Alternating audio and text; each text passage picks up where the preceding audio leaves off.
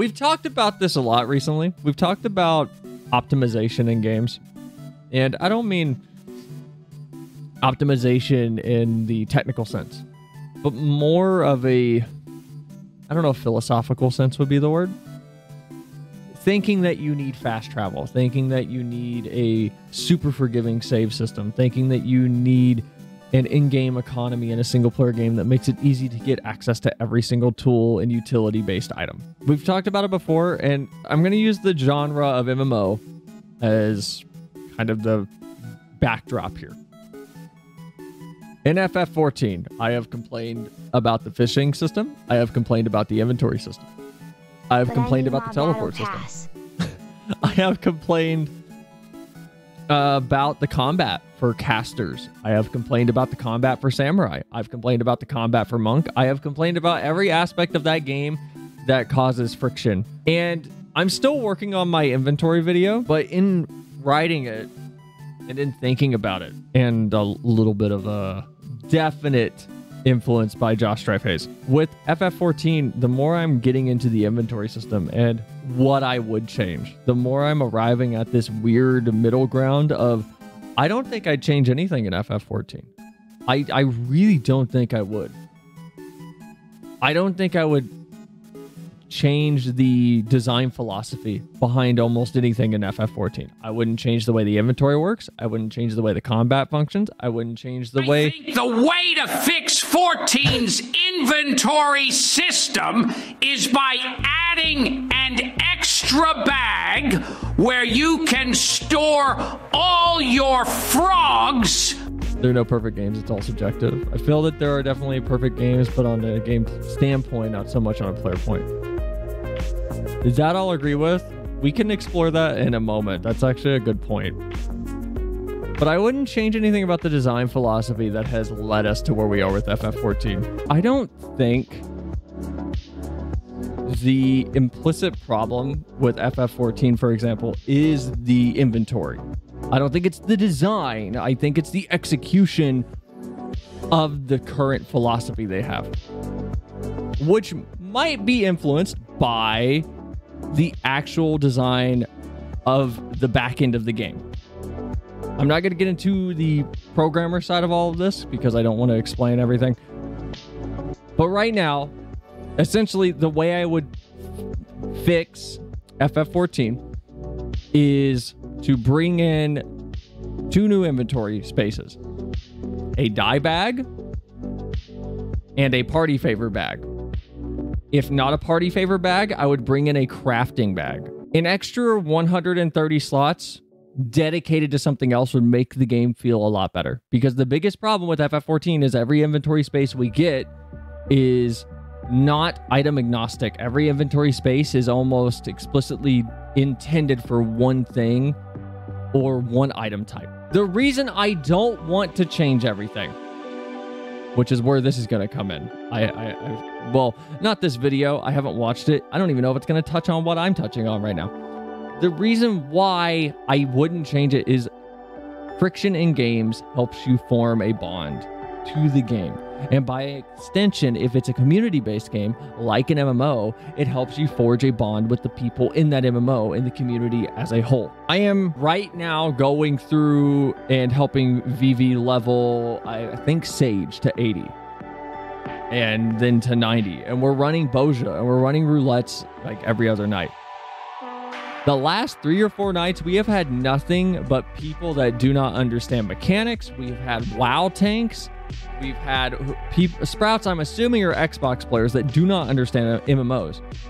And we're dealing with a lot of the clunk that comes from an MMO. But those struggles and that friction will make some moments memorable. A lot of memories you have from games are almost always moments that were you're right on the brink of failure due to some absurdity or just the difficulty in general. And when you overcome it, it's just solidified in your brain. I have a memory from Demon Souls that is probably my favorite moment from any Souls game. And I can't say it's my first death on the the Tower Knight. For people that don't know what the Tower Knight is, everybody knows Dark Souls. Not everybody knows Demon Souls. So this is the Tower Knight when you first walk into his boss arena. He's a very big enemy. He's got a very big shield. And when he falls over, his big shield takes up more room than he does. My most standout memory in all of Demon Souls is the first time I beat him. And I say beat him with quotes because I did kill him.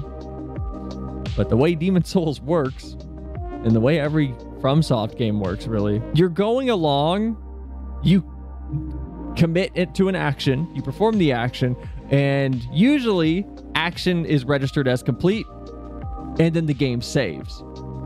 There's always a delay in between those. So what happened in Demon Souls is, the first time I beat this guy, he always falls over, and I dropped my controller, I was celebrating, and when he falls, his shield still has a hitbox, and his shield can just fall on you and kill you. And because it doesn't save the game until about 10 seconds after he dies, I died and it counted that as a death, so I failed, even though his health bar hit 0 first. That is clunky game design. I don't think that's arguable. I think that's clunky game design. But it's fun game design. It's hilarious that his shield can fall on you after you kill him. So you can win, get smacked by his lifeless shield, die, and then have to go fight him again. That is one of my most memorable moments in Demon Souls. And I feel like every game that has clunk is filled with things like that. I remember the first trap in Demon Souls in the front of Boletaria Castle. I believe it's the very first Archstone, but there's a path that started the trend in all Souls games where characters are waiting on top of staircases. Why is my hand freaking out? To push a boulder down at you. Now, Dark Souls has the courtesy to make sure you can roll out of the way easily. Demon Souls was a very rough around the edges game where the staircase with the giant cannonball at the top of it, the character waits until you're up to the top of the staircase to start rolling the ball. So if you're not aware it's going to happen, you're gonna get hit no matter what. Whereas with Dark Souls in the... What's the prison called at the start of Dark Souls 1? The Undead Asylum. You can just roll off the side wherever you want to. There's a charming unforgivingness to Demon Souls, even though I will say it is the easiest Souls game. Demon Souls is easy.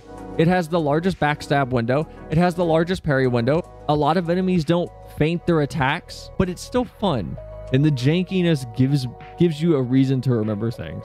That's just a memory I have. I don't know if everybody has similar memories like that. I have plenty of memories like that, from RuneScape to Age of Empires to Civ that I played with Rich, Battlefield 4.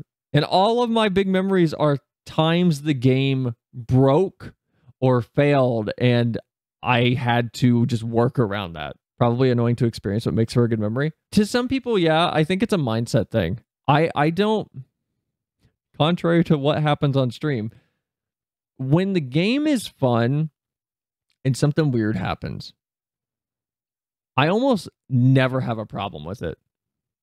It's when the game isn't, when a game's design doesn't feel intentioned and then something goes wrong, I don't even want to play the game anymore. I don't even care anymore. What's the point of putting up with a world and an environment that was designed without any real intent behind it, or a feeling of intent, that's also going to sporadically behave in ways that you can't predict? But if the environment's fun, the movement is fun, and everything feels like it was designed with actual thought put into it, when things misbehave, I don't think it's as interrupting to the flow of the game. I don't think it gets in your way as much, because you can look past it and laugh because it doesn't devalue the game. Let's watch this. A big thanks to my Patreon supporters for making videos like this possible, as well as exclusive videos you can only get over there for as little as $1 a month. Thanks, and now on with the show. Quality of life is a phrase you'll see pop up time and time again if you pay any attention to discussion of games. A sequel, Optimizing on its predecessor's potential, for example, will likely see talk of how the game features quality of life improvements over its original. Optimization usually good is made to the pricklier elements of a game's mechanics, so that a player experiences less hurdles, has to jump through less hoops in order to get to the meat of the experience they're here for. Have they ported any of the Spider-Man games to PC, by the way? Any of the Insomniac games? I still haven't ever played them. I have not owned a PlayStation past PS3.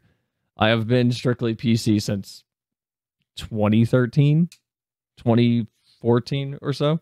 Yes, all three of them. Wait, really? Ooh. How are they? I know they're good, but like, how are they on PC? Would they be worth even checking out? It seems like a fairly reasonable point of inquiry on its surface. We want games to function, right? To provide as smooth an experience as is possible without hitches or imperfections, right? Well, I don't know, the way that games have been discussed lately has gotten me thinking that perhaps this kind of talk has gone too far. At times it seems like people are approaching games in the same way we think about productivity software rather than pieces of art, and that is troubling to me. To that end, there has been plenty of discourse surrounding the recently released Dragon's Dogma 2, for none of the reasons its developers likely desired. Can we... I feel like nobody's talked about Dragon's Dogma 2 being the most unabashed redo of a game. Still waiting for ffxiv on PC so I can play as Clive. As CJ? Who? XVI 16, right? I don't know what Dragon's Dogma is. Dragon's Dogma was a... It's an art... I guess it's technically like a character action RPG. That's not... It was a weird game. It was an RPG that kind of borrowed from Monster Hunter and Shadow of the Colossus at the same time, while being this big... obtuse is how I would describe it. Open world adventure game. And it had as much clunk as you would probably imagine based on the description in the games it just borrowed from that I told you. So it had a very niche audience. I would describe Dragon's Dogma 1's appeal as Witcher 1 appeal. It was a game for crazy people. And Dragon's Dogma 2 is very much a redo of Dragon's Dogma 1, because Dragon's Dogma 2 doesn't even say Dragon's Dogma 2 on the menu in the game. It just says Dragon's Dogma. Because it feels like a redo where they just went through and added some, and the video just touched on this, quality of life additives to the game to make it feel a little less terrible. Odin's son! You had one job. With talk of a far less than optimal PC port being overshadowed by the decision to include microtransactions for key items, and when it was found that such items were readily available to be found in-game, talk for a brief time turned to how a game in this day and age could have the gall to leave out industry standards like fast travel. How could the devs waste players' time like that? Fast travel isn't needed. I'm going to call this a cold take. I don't care. I think this is a cold take. I think if you think this is if this is even remotely controversial, I'm sorry. I'm going to call you selfish. I just there's the hot take part. Fast travel isn't needed if the world is interesting. That's it. If the world is interesting, you don't need fast travel. And I'm sorry if you don't have time to play a game that doesn't have fast travel. I guess you're just not playing the game. Not every game needs to take into account that you are working 40, 60, 80 hours a week and have kids or have other priorities in life. If you're not in a place where you can play a game, then you're just not going to be able to play that game. That's it. I'm not in a place where I can go down to the track every 3 weeks and drive a car. But I'm not going to sit here like track days should be more approachable for people like me. Perfection is in video games. You only need 3 things: a good story, good soundtrack, no microtransactions. Microtransactions can be unintrusive. I like to just walk in Skyrim. Microtransactions are okay if they're vanity. But if they're pay to win, it's pretty rough. The problem with the vanity argument that I really, really dislike is I see a lot of people say that without taking into account that you are still losing something in that scenario, which is every game that has vanity only microtransactions, go look at the default gear. It's always so garbage. It's always trash. There's never anything good. I'm going to point to FF14 for this. There are so many pieces of gear in FF14 that are so much better than anything on the Mog Station. Just flat out.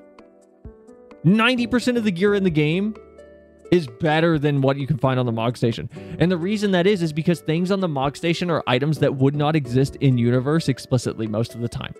It's almost always things that are like a modern sweater, a modern vest, a modern skirt, a modern pair of pants, a hoodie, things that you would not encounter in the world, so they don't just give them out for free in the game.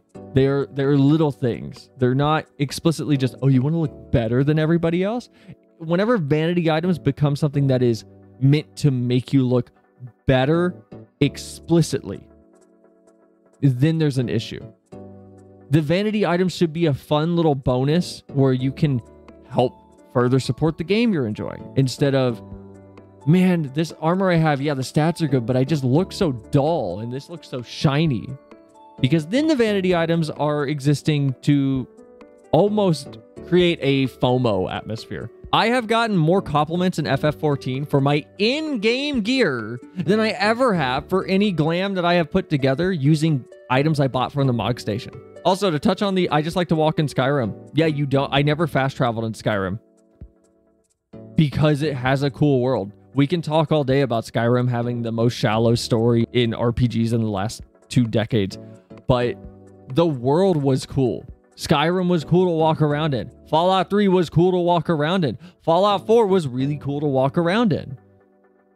And we put up with the bugs and everything because beyond that, the game was just fun to be in. They run vast distances between vaguer than is typical objectives that might not readily explain every part of their workings to players, and are subject to all sorts of in-game systems, leaving players scratching their heads about. Okay, hold on. Can we talk about Dragonsplague real quick?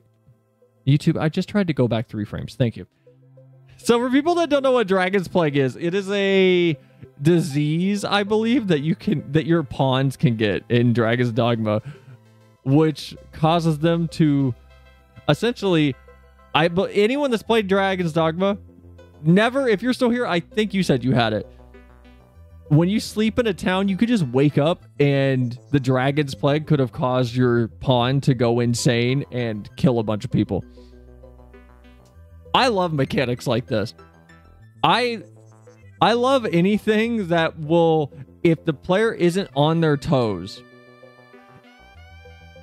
just ruin their save file. I think it's hilarious. It's Demon Souls has it, and it's my favorite thing. Hold on, let me find the character in Demon Souls. There's an NPC in Demon Souls called Yurt, and this was the first big example of this that I can think of in the gaming industry. Like the first big, like mainstream-ish example that really pushed a lot of people away from a game. Sick, can I be an evil ruler of Dragon Plague people? Terraria has that. If you're not careful, your house can just be ruined. As long as it's telegraphed to the player that it can happen and there are signs, I think it's a great thing to do. Demon Souls, I'm gonna say maybe a little harsh because it was the first Souls game. The very first Souls game. We all know now.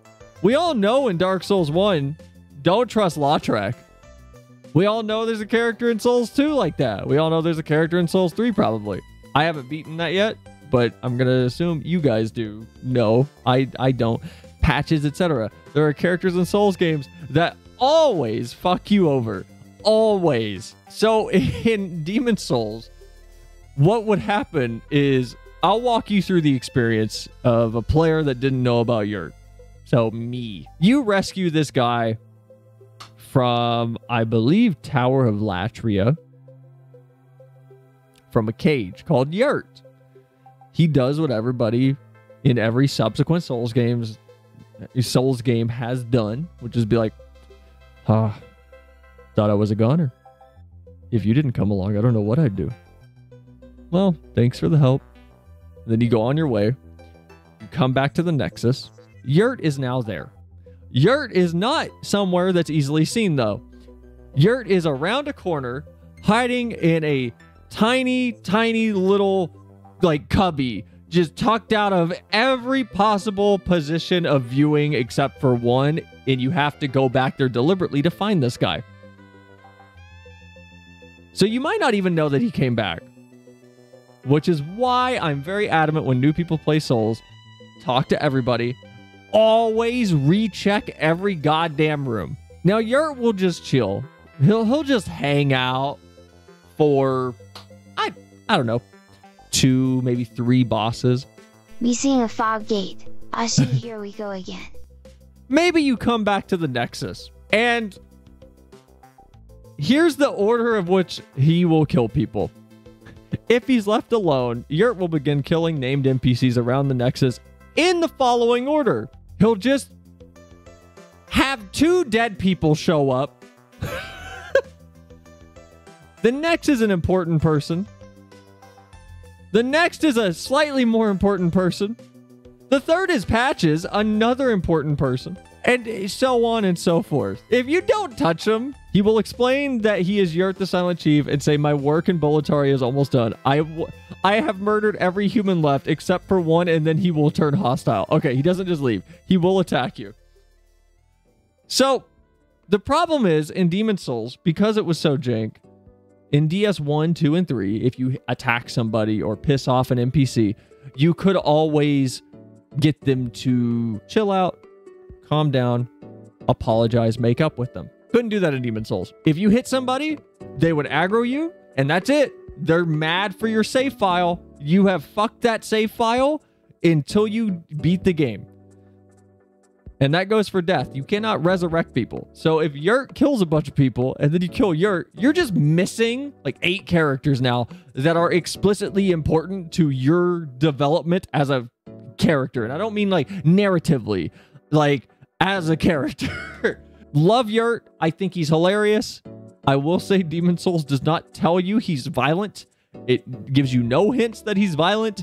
He is very unassuming, and then he just starts killing people. I'll defend Yurt. I'll defend Yurt for the New Game Plus structure. For people that haven't played Demon Souls, one of the strongest weapons in the game, you can only get by beating the game one time and killing the final boss, and then going through using the final boss's soul to forge, I believe it's called Demon Brant, which will create half of a sword that you can use. You can use it as a weapon. Beat the game again. This time, do not kill the final boss. Walk out the door, restart the next New Game Plus, and I believe that gives you access to the forge option for Soul Brant, and you can combine those two, and that will give you a sword called Northern Regalia, which I believe it's either, I think it's Demon Brant or Soul Brant, but one of the swords also are needed to damage a character properly. It's really weird. I love Demon Souls. It's a fucking nightmare. It's about how to proceed. You mean to say we paid 60 quid for a punishment simulator? You are lying if you say this is fun. I mean, where are all the quality of life features? And look, amongst this... No, I don't think I will. This not the point? By comparison, I recently played through the entirety of Rise of the Ronin, and despite its... Oh my god, it's Rise of the Ronin? I thought it was Rise of Ronin. plethora of what might be called optimizations to the developer's typically unforgiving formula, and despite its grand ambitions as an open world, here we have a game with traversal that might as well be a menu, as you point at a place on a map and can put your controller down while your horse just takes you there. Sure, it's easier, it's more comfortable than Dragon's Dogma 2's world can be, I suppose, but it's also so nothingy, so mindless. I mean, of course, microtransactions microtransactions in a single-player game are bad, but surely the more pressing matter I want to in the hear case this of guy say Dragon's purple Dogma 2 burglar is alarm. That's so mean. That's so mean. Who's Ronan? I want to know him. I really want to play Rise of Ronan. I also don't think there's a huge problem with having auto run like that in something. I think there's a good half step, which is auto run without just GPS tracking. It would be like if you could do that in Grand Theft Auto, and they have that. It's called a taxi, and you know what you get as a trade-off for that? You get slower travel time, so it's going to take you way longer to get there. well, those that buy and use them so they can more efficiently zoom around this map are clearly missing out on precisely the in-the-moment dynamism of that game world that makes Dragon's Dogma so compelling. That friction with a game that suggests its world is bigger than just you and allows you to navigate it however you choose, without the strict guidelines that other so-called open games might apply, so long as you are willing to accept the Okay, we gotta try Dragon's Dogma at some point. Ronan sounds like the kind of guy that take you bowling. Cousin Ronan! Let's go bowling. Man, I miss GTA 4. That game was so cool. Love GTA 4. I think GTA 4 is the best example of a multiplayer having nothing in it. Like, explicitly. Shadow Beast uses Yeet. It's super effective. Still being a great game, though. I love GTA 4's multiplayer. I still think it's the best example of you don't need crazy playlists. You just need a fun sandbox and people will have fun. You know what? Here's the proof of that. The Just Cause 2 multiplayer mod. Super good. Super good. Just Cause 2's multiplayer mod was the shit for like 3 years. I love Just Cause 2's multiplayer mod. Just a fun sandbox to dick around in. Sup, businesses? Hi, Fat Talkout. Welcome in. Hello. Hope your week's been going well. Spent years in high school just sitting around in lobbies with friends. In GTA 4 or Just Cause 2?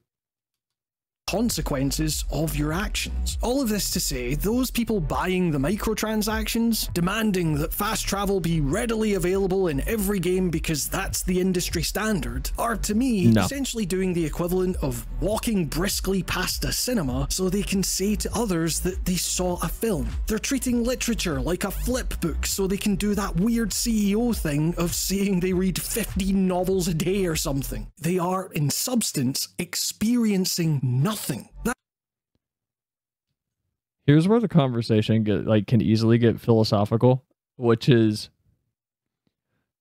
who are you to say they're experiencing nothing? Now, both my on-stream and off-stream opinion is this. Someone with taste that actually cares about the medium as a form of art and as a form of genuine experience. So, yeah. My stressful phone decided to kill itself Sunday in school stuff. Is the phone okay? GTA 4? GTA RP server still going to this day. Dude, GTA RP is keeping GTA 5 so high up in the rankings for games still. Yeah, I thought that was a little bit of a leap. Back? Welcome back! Flem, thought what was a leap? By the way. No, it's like dead. Had to get a new phone. Oh, rest in peace.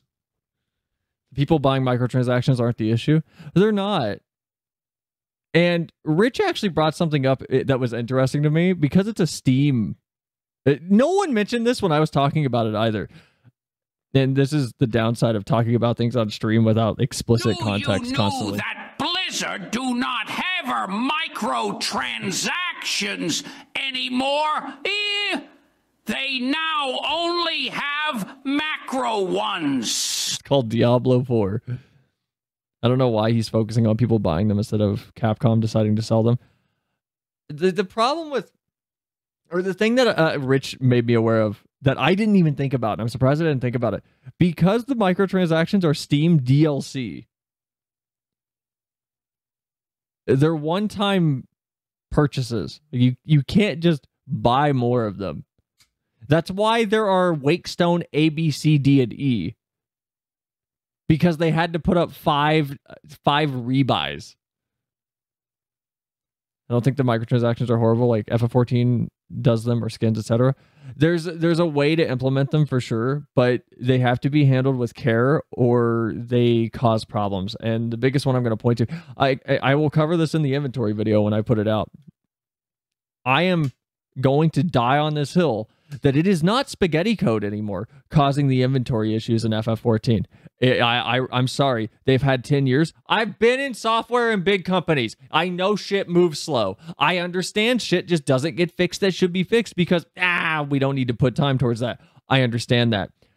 I will die on the hill that the reason they do not dedicate time to fixing it, if it still is a code issue, is because they are making $2 a month per spare retainer, which is 175 inventory slots per retainer that people are buying. I know so many people that I have seen with subs going, yeah, I have 8. 2 times 8 is 16 before tax. That is a sub plus a few dollars on top of someone's regular sub. There's no way Square's going to throw that money away that they're raking in from these people buying microtransactions, or from buying retainers. And those are the situations where microtransactions are bad, where the game is inarguably getting shafted because of their existence, just flat out. That pushback from Dragon's Dogma's game world and its systems is its art, and honestly the discussion surrounding this has gotten me thinking about what we expect from games, and why we as players continue to hold this medium to different, decidedly more corporate standards than we do other art. The idea that, as an enthusiast, no effort should somehow be Hold on, what does it say at the top? To hold this medium to different, decidedly more corporate standards than we do other art. To be clear, I'm absolutely not referring to accessibility concerns here, which are clearly valid, incredibly important, and must be taken into account. I'm purely speaking of more commercial aesthetic concerns like convenience, boredom, wasting time, etc. Yeah, no, I think the video is on the right track so far. It's... I got pushback for saying I was on the side of, like, not on stream, but just from people off stream. Whenever I was saying, I don't think Elden Ring, Dark Souls, or any game should have a difficulty slider just for explicitly accessibility purposes. If Elden Ring is thought to need an accessibility slider for the difficulty,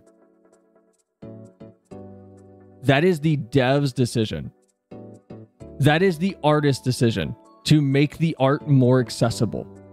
If the point of the art is to be inaccessible, if the point of the art is to be difficult, that is their decision. That is not my decision to foister upon them.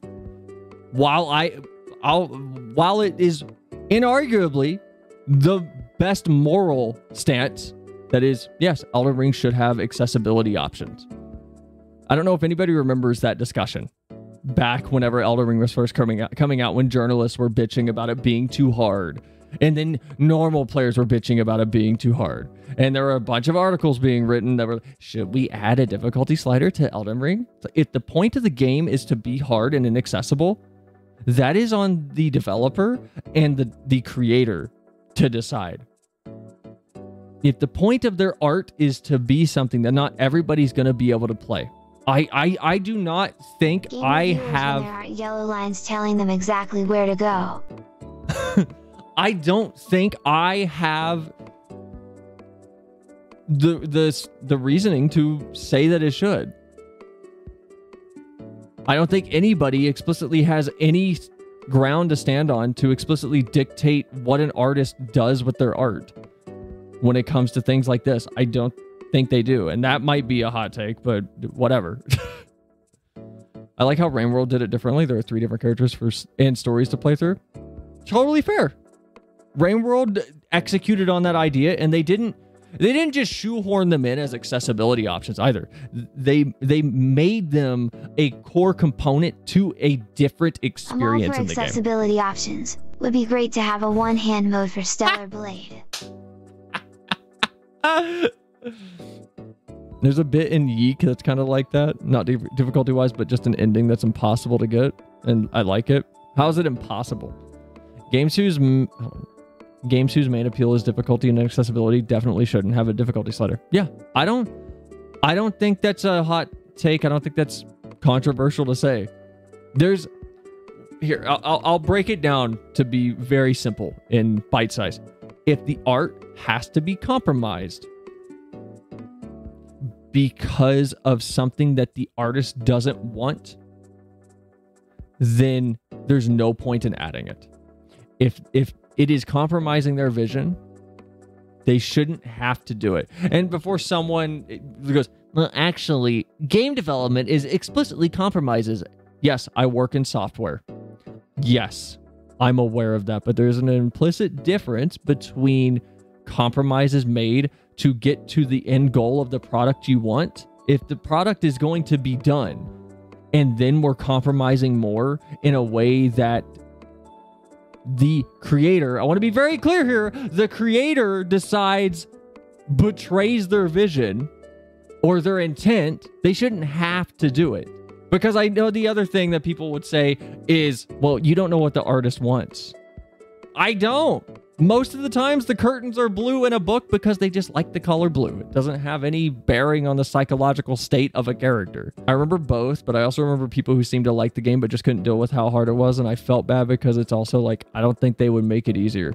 I watched a friend of mine who loved Skyrim, and they loved playing Skyrim on very hard. They could not get past the Asylum Demon. They died 3 or 4 times and then gave up. And games are puzzles. Games are objective oriented, and that objective has existed from the start. It's existed since the first Pong was invented on radars. The objective has changed size and scope, but the goal is always to learn the rules of the universe that you're in, the world you're in, or the setting you're in. And I say, I'm being that specific because it feels really weird to go, learn the rules of the Pong universe. If someone doesn't want to dedicate the time to learning how to deal with Elden Ring and its mechanics, fine. Then it's not a game for them. And if they physically can't, that is a discussion between the creator and the art they're making. It is a conversation of submitting feedback of the person with the accessibility concern and the creator. Learn how things work and get to what you'd consider an ending. You know what, Glacy, you may have just summed up how I do play some games where there's explicit ways to do things. If you hang around stream, you'll see more and more of it, of just we beat things in very unintended ways, and it's like, fuck it, that's it. That's how I, like, no, I'm not upgrading my weapon. I didn't even know there was an upgrade menu in Metal Gear Rising. I have beaten that game 5-6 times, and the last time I played through it on stream, I think, Flem, it was you who screamed at me. Like, I didn't know there was an upgrade menu until about halfway through it, and I didn't know there was a block, or not block button, a dodge? I didn't know dodging existed in Metal Gear Rising until about 1.5 years ago. The idea that, as an enthusiast, no effort should somehow be expected on my part to engage with and think about a piece, to work past any imperfections or awkwardness. Oh my god, Mafia 2 is so good! We can't play Mafia 2 on here. We'd have to do it on YouTube, because in that game, you collect vintage Playboys, and there are many, many, many, many nipples visible. Arise, intentional or... Look at how good this looks! This still looks so good! Art direction carries any realism... Wait, any game over realism any day. Otherwise, hell, this very idea that art should somehow be made more efficient is, to me, antithetical to the very nature of art itself. So much of my favorite art, whether it be games, music, film, literature, or whatever... Thumper's an overrated rhythm game. There's the hottest take you're going to get from me tonight. great deal of its importance to me has come directly from the effort it took me to really armor dig core. and I don't know what appreciate the hell the this beauty is. within a potentially harsh exterior, or better yet, to appreciate that very harshness as the beauty. Like, if you told Napalm Death that they would be a bit more pleasing to more people if they just played more rigidly or cleaned up the guitar tone, if you told Hijo Kaiden or Peter Brotzman that they could heighten engagement if they just turned down the volume a wee bit or shortened their pieces, or if you told Chantal Ackerman that the viewer's quality of life would be improved if we didn't have to endure Jean Dielman peel quite so many potatoes in... This is an interesting comparison that he's making, or not a comparison, but literally who? That's why this is interesting. I think it's funny that this comparison is in my own head being met with, I don't know any of these fucking people. I think that makes it a good comparison, but I think it also means that people that would willingly misinterpret something so that they don't have to challenge themselves would go, well, I don't know who they are, so your comparison doesn't make any sense. Those feel like I'm very smart comparisons. I don't think they do. I think the point of the comparison is he's pulling artists that are niche and artists who are very, very fervently themselves. Because the whole point of this portion of the video, at least the point he's making, is if they change these things that people tend to not like, more people would know them. And by us going literally who, the point is kind of being made. It's like if... Okay, I'm going to pull up an artist from the My Little Pony Friendship is Magic fandom who is no longer really associated with it, but they got their start there. They started off as an artist called The Sound of the Aviators, and they always focused on orchestral rock. That's still what they focus on. Not the biggest genre.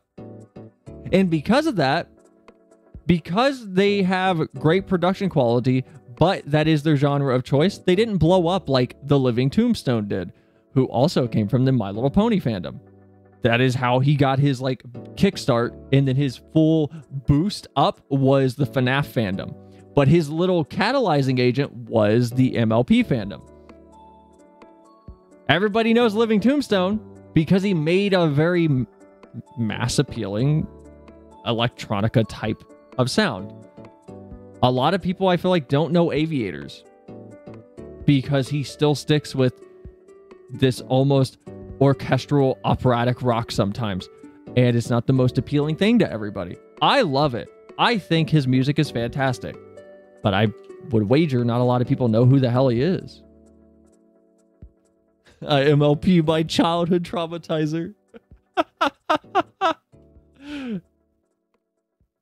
All instances, you'd be very quickly, very explicitly told where you can shove your opinions. In other fields, artists are often respected for their obstinance, for their unwillingness to cave to audience demands about how their art should be crafted, purely so that said audiences could, in theory, more efficiently consume it and mindlessly move on to the next bit of content. And so, why is the expectation seemingly so different for games? You know, perhaps this is all because the audience for games is more directly involved in the progression of a narrative, and an artist doesn't want said progression hindered by player irritation. But even then, I as a player can appreciate some clunk. Like, Killer 7 is never going to be renowned Still need to play Killer 7 as a quote-unquote good shooter with its on-rails movement and the need to stop in your tracks and go into first person and scan a room to make the enemies visible and slowly aim at their weak points. It's awkward as far as shooters go. You could examine this process and find a million ways in which it could be optimized to more contemporary standards, free movement and aiming for one, but the awkwardness is the point. It's not only tense in itself, its tension is heightened because it's new, unknown. It jolts the player out of their comfort zone and makes them think more deeply about what they're having to do, the context and narrative surrounding their actions, in a way that more conventional shooters would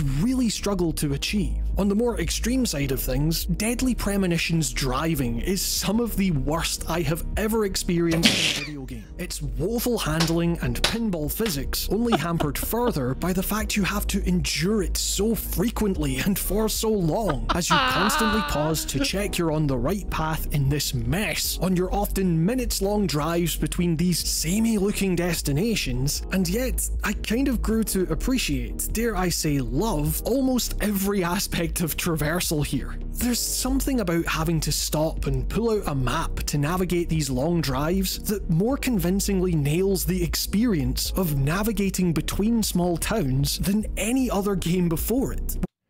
This is what I meant by Fallout 3, Skyrim, and 4 have something in common. Nobody likes the overarching story anymore, I feel like, for any of these games. They all find them to be, at least, if they're not bad, while they're enjoyable, there are glaring issues.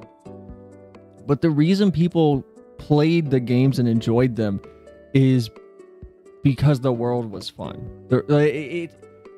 Dealing with this driving, if you enjoy the existence in the world that the game presents to you, makes sense to me. It's why I enjoyed Just Cause 2 for so long. Even though, yeah, I did beat the game, there was nothing else to do in it for me. I literally did every side activity. I still loaded it up all the time just to blow things up and play with the mechanics a little bit. The same goes for Twilight Princess. I have beat Twilight Princess so many times, but the world is fun. The same goes for Okami. I just like being in the world. I like the mechanics. I like experiencing the clunkiness that comes with Okami's a good example of what someone could easily say is unneeded travel time. Even the fast travel in Okami is the most out of the way nonsense that is just annoying to use. I hate Okami's fast travel, so I just don't use it too often. I'd rather walk everywhere because the world is so interesting.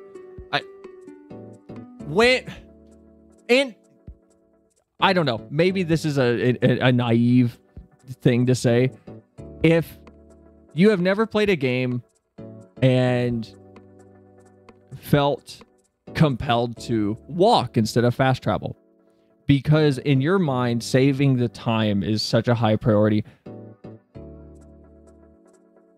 I don't know if you are in a position to complain about the lack of fast travel. I really don't, because you're not engaging at all. I'll turn this around on myself too. I complain about Ubisoft's tower problem in Far Cry 3, 4, 5, every Far Cry after 3, really. And I complain about it in Assassin's Creed games. I complained about it in Breath of the Wild. It's a genuine problem to me. I think games have gotten worse in an open world sense due to Ubisoft's prominence in the open world scene. I explicitly think they have negatively impacted things. Am I in a position to complain about it if I refuse to engage with them? Maybe, maybe not. I would argue I am, because I have engaged with them. I've engaged with them enough that I dislike them. And that doesn't mean I've engaged with them once or twice and then complain about it forever. I tried it in Far Cry 3. I dealt with it in Assassin's Creed. I dealt with it in Far Cry 4. I dealt with it in Far Cry 5 when I played a little bit of that. I have tried to re-engage with these mechanics over and over again. But Cell, I have 2 jobs, 3 wives and 12 children. I have little time to play. Well, that's your fault for having kids. You sacrificed your free time and you made your bed. Whether that's a rude take to have on this, but so be it. But I don't have time to go down to the local track, like I said earlier, and drive my car around. I don't have time to, because I prioritize stream. I prioritize like other things, just flat out. But I'm not going to sit here and I'm not going to bitch at developers out of my entitlement. I'm like, I wish I could play the game. Yeah, you can wish all you want, but if you set yourself up into a position where you can't play the game, then I guess you just don't have time to play the game. That's all there is to it. There's no discussion in my head. Like Spider-Man, the fast travel is there, but why would you want to use it when you can swing around the city? Exactly. You know how you do fast travel, right? Here, I'm going to point to... Bethesda is good at map design, is the one thing that I think everyone should take away from most of their games. They design really good worlds. Their stories are just the parts that are kind of meh. Granted, I'm talking pre-2016-17 Bethesda. I don't know about Starfield now. I don't know what the fuck's going on in that studio. But you get to the end of a Skyrim dungeon. What was at the end of every Skyrim dungeon? What was the thing that Bethesda was praised for that nobody else did until Bethesda did it? Oh, you get to the end of the dungeon? Here's a door to go right back outside, sir. Oh, thank you, level designer. That's really nice to make me not backtrack through the whole insane dungeon I just walked through. That's really nice. I appreciate it. You know who stole that? Fromsoft in Elden Ring. Like the same mechanic, just the same level design philosophy in the legacy dungeons. And it's a good design choice. Where the diminutive nature of these bespoke environments often belies the extensive, genuinely labyrinthine and winding roads one must navigate in order to get there. And hell, even the handling takes what most games essentially reduce to walking but faster and turns it into a process that requires at least some attention and focus in the moment, the mastery of which can create a sense of zen in those lengthy drives through low-fidelity forests. Greenvale's continuous haze is as nostalgically comforting as it is suffocating, matching the uneasy vibe of the game overall. Suddenly, Deadly Premonition's awkwardness functions as legitimate mechanical storytelling. The game is richer, more memorable, and resonant precisely for these imperfections having not been buffed out for the sake of optimization. And look, I get it. Games are expensive to make, often requiring teams of people spending years of their lives trying to make a thing that investors are looking for a return on. My guess is that developers and publishers are understandably scared in an environment where engagement metrics reign supreme, where art has been reduced to content and there's endless amounts of it vying for people's attention at every second, that the audience will balk and drop your game at the first sign of turbulence, of jank or lack of quality of life features. But as we've seen, some of those most memorable and resonant experiences have come from precisely those titles where genre standards and player expectations have potentially been put to one side. You know, maybe we as critics, as an audience of players, could stand to be a bit more forgiving of those games that ask a little more of us. Perhaps the soul of an experience lies in that bumpy... I don't think it's people need to be more forgiving. I think I think the core of it is just demanding concessions from art so you can understand or partake in it. I'm sorry, it's just entitlement. That's all it is to me. There are movies that I do not understand, and I have to go have conversations about them. If you don't want to partake in an art house film like The Witch from Robert Eager's 2016 film, if you don't want to partake in The Lighthouse, you don't have to watch it. But complaining that the movie exists is it's naive and it's entitled. Because things in the medium you are enjoying, even if you enjoy bottom of the barrel, and I don't mean this in a bad way, but completely just mass-produced Ant-Man 2, if the Avengers movies. If you enjoy those, you won't have those without art house films. You won't have new things introduced into that area of the medium without the more fringe, niche, risky projects. It's not The Witch. It's The Vitch. It's The Vitch, yeah. Not everything has to be enjoyed. I don't enjoy every part of Souls. I have fun with every part of Souls, but I don't enjoy every part. And I have fun with some of them retroactively. Some of the parts of Souls that I will, in the moment, hate and hate and hate. The moment I overcome it is the moment I go, oh man, I need to do that again. Because the fun is overcoming the puzzle. The fun is solving what the dev has put in front of you. Which I didn't do with Manus. I talked about that last time. Manus is the only Souls boss that I just went, nah, I don't even care. And I didn't try to beat him because I could not stand his mechanics. Am I going to say the whole Manus fight is terrible? No, I'm going to point out the one mechanic that I genuinely think is poorly designed, and that's it. The rest of Manus is awesome. Everything every part of that fight was fantastic except for that one attack that he has. That's it. That bumpier mechanical ride, so to speak. It literally, I will say objectively, it does. It's why MMO people are so fucking crazy. Because we dealt with problems in the game. We got past it. The reason they're so crazy, though, is because we got past it with other people. I still remember my friend from, I don't remember where, but somewhere in Europe on RuneScape. Like, we were both like 14 or 15. K-Guy, you will never see this. Probably. But hi. If you remember some low level with a stupid name like Attack Chaos something, hi. I remember playing RuneScape. I remember being up every night until like 4 a.m. mining and cutting down trees. No, I don't think I will. The cutscenes are great. Isn't that the game from the guys who made Sonic? No, that's Sega. That's Sonic Team, the people that don't know how to make a Sonic game. And we may find ourselves far more artistically, spiritually fulfilled for taking that chance and enduring it. Thank you all so much for watching. Hey, we finished. It took an hour and 40 minutes to watch a 10-minute video. Be sure to like, subscribe, all that daft YouTube stuff. It really helps the channel and it means the world. A massive thanks as well to my patrons, who you can see on screen and are all getting access to exclusive, fully produced videos that aren't available here. Your continued support.